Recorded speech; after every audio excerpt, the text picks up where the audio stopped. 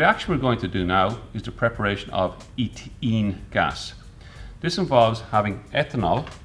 Ethanol consists of two carbons with an OH bond here. All the whites represent hydrogens. And we're going to turn ethanol into ethene. That's the structure of ethene, and water. What that reaction then involves, if you look on the right hand side, you've got the same molecules as on the left hand side. So we're going to get our ethanol, remove the water molecule from that, and we're left behind with an ethene molecule. Ethene, because it has a double bond, is an unsaturated compound. The reaction apparatus for this is a test tube with a side arm and a very tight-fitting bung. It's imperative a very tight-fitting bung in this particular practical. And then a Bunsen burner for heating the aluminium oxide. And here I've got my glass trough to collect the ethene gas, and I'm going to be collecting the ethene gas in these glass jars here. The chemicals required for this practical are ethanol, which we'll be dehydrating. So I've taken the ethanol here and put it into a squeezy bottle. We will be using aluminium oxide to dehydrate the alcohol.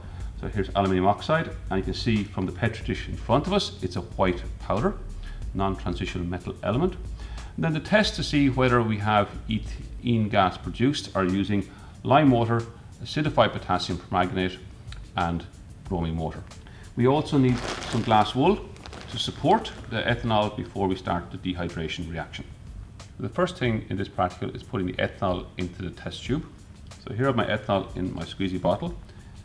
I'm not doing this stoichiometrically, I'm just adding about 25% of the volume of the test tube full of ethanol. That's my ethanol is now being introduced. Now ethanol is now on the inside of this test tube. So what I want to do is make sure that ethanol is removed by putting in my glass wool. That's going to take the ethanol down off the side of the tube, then using your spatula, that's drying the inside of the test tube and supports the alcohol in my tube. Now I want to add my dehydrating catalyst, my aluminium oxide. So I have my aluminium oxide, my white powder aluminium oxide. It's a very finely divided powder. So I put my aluminium oxide on the inside of the test tube, spread it out as much as possible, because the more surface area available, the better the catalytic reaction that happens. So again, I'm not doing this stoichiometrically, I'm just adding in the aluminium oxide in order to create a larger surface area as possible. You may notice I removed the rubber from the clamp because this test tube gets very hot. So in order to stop the rubber from melting, I've actually taken it away. You need a very tight bung in order to stop the ethene gas from escaping. So holding my test tube, I'm going to get that bung as tight as possible. And now my reaction is ready to go. Next part of this reaction is the heating of the aluminium oxide to start dehydrating the ethanol into ethene. So I have my glass jar ready to receive the gas, but the first few bubbles of gas that are produced are going to be the displaced air that's in the test tube and in the rubber tubing will first of all have to be displaced. Once I've displaced all that air, I can then start collecting my ethene gas, and I have my trough and my glass jar ready for catching that particular gas. So next procedure is to light my Bunsen burner.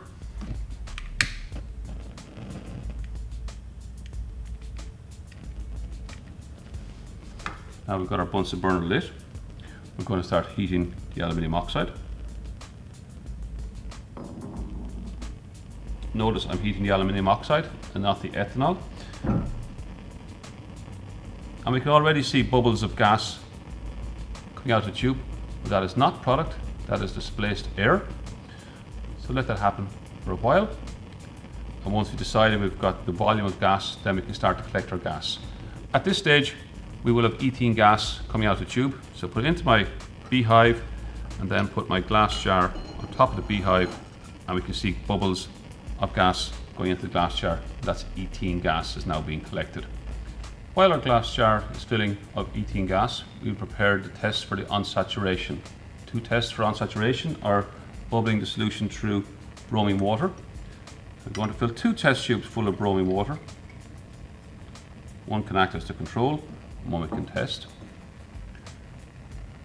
And likewise, I have acidified potassium permanganate. I'll fill two test tubes again. One the test tube we're going to do the experiment on, and one is the control.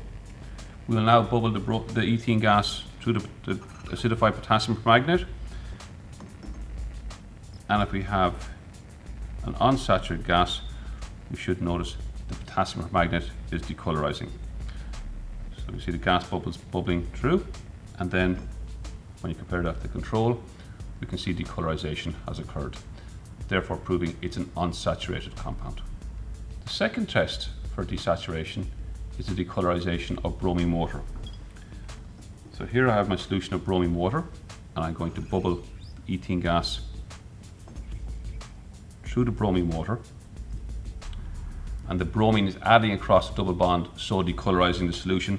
So if we compare that test tube to the control, we can see decolorization has occurred, so proving we produced an unsaturated gas.